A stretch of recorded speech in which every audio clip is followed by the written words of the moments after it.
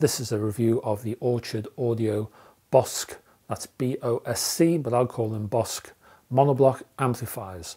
And this isn't the original introduction to this video because, well, I did do an introduction and then I did most of this review and then I had some, well, I can only describe it as breaking news, I suppose, from the manufacturer Orchard Audio. So I've added that onto the end of this video. I won't go into it now because unless you watch the video, the breaking news bit won't really make too much sense. That might sway your decision one way or the other, but I thought I'd mention it now just in case. Anyway, onto the review. Now quickly, before I actually go into the specifics on this model, monoblock amplifiers per se are, in my opinion, a good thing. No, strike that, a great thing. In terms of hi-fi in general, I love to separate items, separate tasks within the hi-fi chain.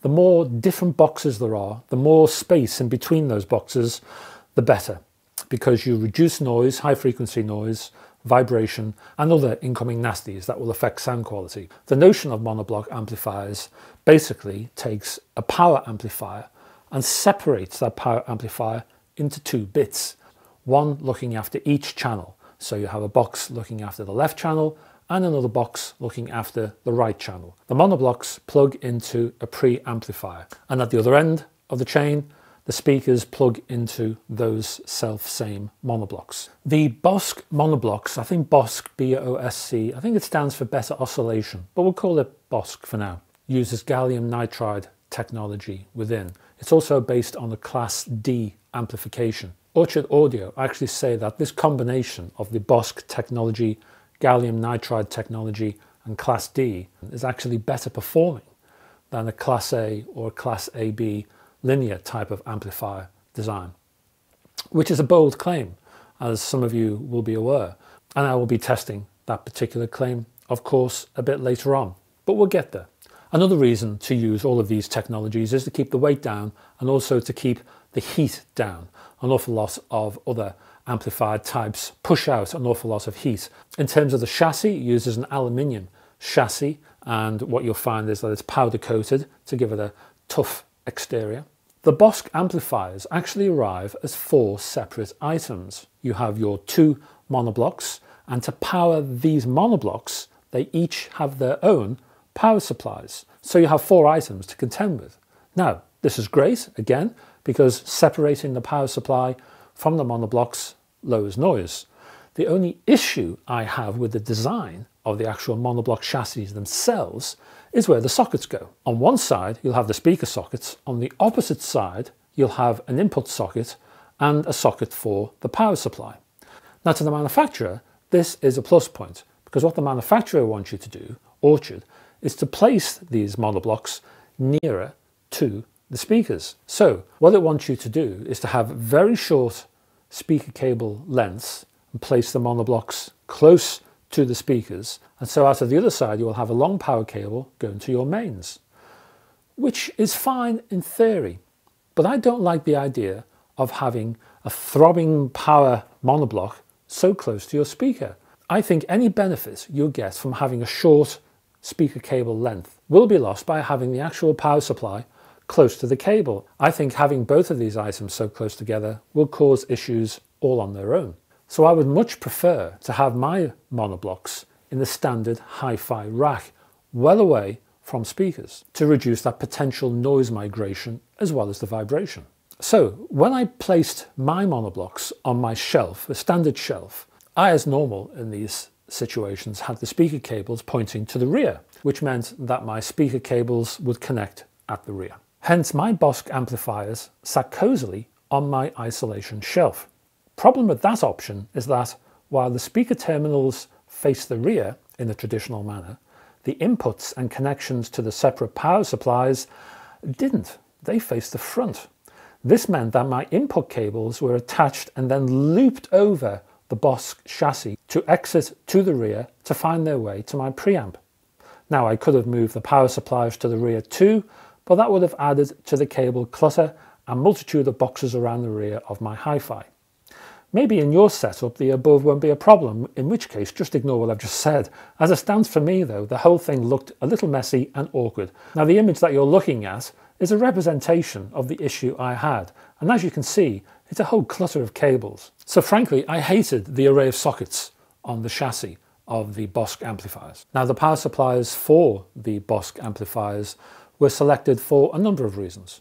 Firstly, so that they could be used in any location in the world, in any type of electrical supply, no matter what the voltage. Secondly, they were chosen so that you can change the IEC cable that goes to the mains. You can bin the kettle type lead that you're given as a freebie, and you can replace that with an upgrade of your own, which I recommend. It also comes with protective circuits. Now to repeat, I love the idea of separating the power supply from a power monoblocks. I love the idea of separating that power supply somewhere else to lower the actual overall noise that you'll be hearing. The sound quality will increase. The issue I've got, as I say, is how they are implemented, how those power supplies are implemented, where they're placed and how they're designed and the whole thing. I just don't think the design has been thought through properly in this particular case. To connect the power supplies, the units use a Molex Mini Fit Junior style, which is used in the electronics industry and can handle large currents. According to Orchard, the connector is keyed, preventing it from being plugged in the wrong way. Also, wires from the power supply are run in parallel, lowering the impedance of the connection between the amplifier and the power supply. Now, impedance is an issue all on its own, but we'll get to that in a second. Now, the built-in inputs of these BOSC amplifiers are balanced, so there are no single-ended RCA inputs available. To run these amplifiers as single-ended boxes, you can do it, but you have to actually plug in a couple of converters which are supplied via Orchard Audio. So basically you plug in the RCA connectors into the balanced connections. Now I had issues with this as well, to be absolutely honest with you, because, well, let's say you have a headphone amplifier and it has a full-size 6.35mm socket, and you have a pair of headphones with a mini jack on it, 3.5mm. You put a connector in, don't you, so you can use your headphones. I know for a fact, because I've tested these things, that using the connector, plugging the converter, as it were, into the headphone amp actually reduces sound quality. I don't like converters, and I had potential issues with this. Now, I asked Orchard Audio about the possibilities of the converter itself lowering sound quality, and it said to me, the adapters will not reduce sound quality at all. Building an RCA connector into the design requires additional circuitry, which would add noise to the amplifier as well as increased cost. With the adapter, both issues are resolved. I'm not sure about resolved, and I'm also not sure which would be the best of the choices available, the adapter or the extra circuitry. I mean, if you had extra circuitry in the actual chassis, you could build isolation around it, you could design it in such a way, etc., etc. With a clunky converter plug, and this particular plug doesn't look anything special, I'm not sure. But there's no way for me to test it. There's no way for me to do an A/B to actually prove my point, or not. So look, I've given you some of my reservations here, but there's an awful lot of good stuff going on with these BOSC amplifiers. I love the separation of the boxes into separate bits. I love the implementation of the gallium nitride technology and the way Class D has been utilized in these designs. It's all very interesting. I wanted to ask the company what its recommendation was in terms of setup, and it said, the best use of the amp is to place it close to the speakers and have a speaker cable that is very short. This will also mean that in most cases, the connection to the amplifier's input will be longer, hence the default to a balanced connection, as it is better at reducing noise over longer distances. The balanced connection also makes for an amplifier that is truly balanced from input to output. So as I say, I disagree with a lot of that. So I initially, when I did my sound tests, I added the RCA single-ended adapter on the balanced inputs at the back of the amplifier. I placed my monoblocks on my shelf, and I had a standard length of speaker cable, so I just treated them as normal power amplifiers. There's a little bit of care and attention you need to apply to these amplifiers. And the reason is there's no on-off switch. I repeat, with these particular amplifiers, there is no power switch. Orchard Audio does emphasize that. Do not power the amplifiers without speakers connected, and do not plug in a live power supply into the amplifier. To turn the amplifier on, connect your speakers, connect the input, either balanced or single-ended, then plug in the power supply into the amplifier.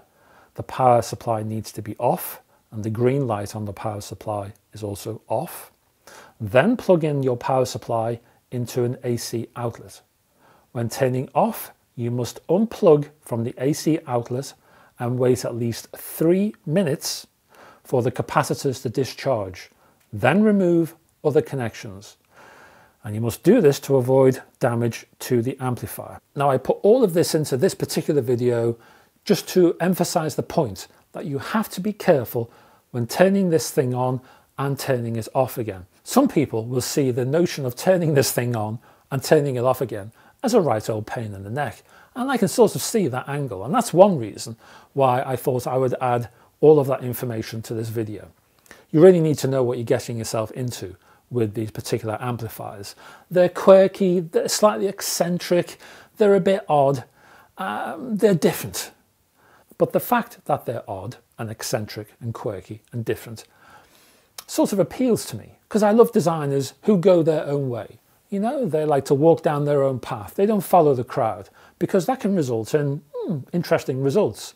Now, I know I'm delaying the results of the sound tests here, but I've given you good reasons. And there's one more good reason why I'm delaying the results of the sound tests, and that's the gain and the impedance. When I plugged my hi-fi into the Orchard Audio BOSC amplifiers, I had an issue with gain, and it was because of impedance. Now, what this meant in practical terms was the volume was low.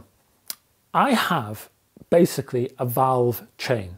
I have valve phono amp, 2 boxes. I have a valve preamp, and I also have valve monoblocks in my hi-fi chain. This is my high-end reference system. I have different reference systems. I have a budget reference system and a mid-range reference system. This is a high-end one I'm talking about now. So all valves going through. Connecting the BOSC amplifiers to my valve chain, well, it didn't really like it. Valves have issues in terms of impedance according to the BOSC amplifier. So when I plugged in the BOSC amplifier into my chain, it was difficult to get much noise from it. The volume was pretty low. For example, when I played music, to get to my normal listening volume, I had to increase the volume of my preamplifier by about 15 clicks, 15 clicks. And that was a hell of a boost of gain to try and get to that same volume. Now, that's in single-ended mode. Connecting the amplifier in balanced mode did increase the gain a tad. So I then, to get that same volume level I mentioned earlier, instead of 15 clicks, in balanced mode, it was about 7 or 8 clicks.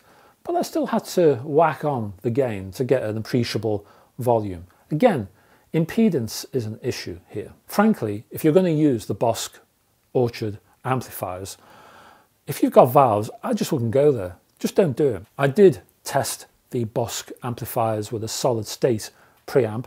I had one from Leema, and it was fine. No problems at all in terms of volume, in terms of gain. Everything was fine, no problems. So avoid valves with this BOSC amplifier. Make sure you go solid state only. Right, down to the sound test. And to begin with, I played some Peggy Lee from an album called Raindrops. And speaking of raindrops, I played a track called Raindrops Are Falling on My Head. And I immediately noticed a major drop in high frequency noise playing the BOSC amplifiers, and a swathe of new air and space within the mid-range, which pushed open the soundstage, expanding it left and right. All of the reconstruction work of the soundstage created a new level of clarity and transparency. Hence, the string section was smooth and flowed oh so easily, while the brass section was most definitely metallic in form without ever being bright or edgy. Peggy Lee's own delivery was just lovely, full of subtleties. And I did notice, especially with older LPs like this, before the notion of the word reverb, there was old-fashioned echo, which was attached to your lead vocal.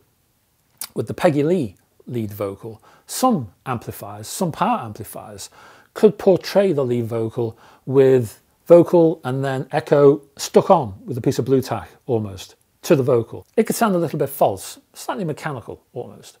With the BOSC amplifiers, it didn't have that at all. The Lee delivery was totally naturalistic. Everything was part of the one. The vocal and the echo flowed as one natural organic sound. Similarly, rock was impressive, playing Thin Lizzy's Chinatown and the track Having a Good Time. The entire production was large, grand and complex, being epic in size and presentation. Bass wasn't humongous, but neither was it insipid. Bass didn't swamp the mix, instead it was full of impact and form, but never encroached into those sonic areas where it may have caused damage. It never swamped or masked the mids or fragile treble, but remained focused. Now don't forget, all of these sounds were coming from a single-ended connection that I was using these slightly suspicious RCA single-ended converters I mentioned earlier on. So what I did, I took out those converters, giving a great sound as they were, but I took them out anyway, and then went to a balanced connection. In balanced mode, bass upped the ante. There was much more of it in the soundstage, which aided rock output, but also helped to balance jazz output too. That said, bass didn't step out of line. It retained its discipline and continued to occupy the same areas. The change in bass was in its form. Wherever it sat, it offered a greater presence, a larger mass and heft. So the bottom line, using the balanced cables, I found that the BOSC amplifiers increased and enhanced their tonal balance, enhancing the bass, but again, keeping the bass in line. Frankly, if you're going to use these amplifiers, I would go for balanced only. If you're going to go for single-ended, fine, but make sure that's part of a later upgrade. If you're going to use these amplifiers, balanced is the way to go. If you're only going to go for single-ended, you're only going to hear 50% of what these amplifiers are capable of producing. Now, my conclusion here is different. During editing this video, you would have seen a different conclusion, and I would have ended it with great sound, shame about the design. But there is a little bit of breaking news here, because during the editing, I'd almost finished and I received word from Orchard Audio, an upgrade, a change in the actual design of the chassis. Orchard Audio sent me an email which said this: per user and reviewer feedback, the BOSC amps are now available with all the connectors on the back as well as the inline option. And as you can see, I've placed a couple of images showing the updated design. Now that's one major issue I had with the design solved as far as I'm concerned. Now, of course, all my issues are not completely cleared up. I still have some issues with the single-ended converter. And then there's those impedance questions, especially if you have valve equipment. However, the design itself, everything being on the rear, might actually be a deal breaker for some of you. So I thought I would include that in this video. Quirky design, eccentric design, strange design, but in the end, bottom line, it can produce some superlative sound quality. So you need to weigh up the pros and cons here. You need to decide if any of the issues I've brought up are issues which maybe are just too much for you, or if they're not a problem, I would certainly investigate the BOSC amplifiers from Orchard Audio. Now, the one thing I did forget to mention is the price, silly me. $1,500 is what you'd be paying for these monoblock amplifiers, and we are talking dollars here. You have to buy these amplifiers direct from the manufacturer, but the manufacturer tells me he will supply to anywhere in the world. You can plug this in no matter what your electrical supply, so there's no issues there. And if you want all those sockets at the rear, as I've mentioned in the breaking news, then there is an option to select that in the shop area of the website. So don't forget to check that out as well. I'll put a link below for you to have a look. In the meantime, thank you for staying till the end, and I will see you in the next video. Until then, bye bye for now.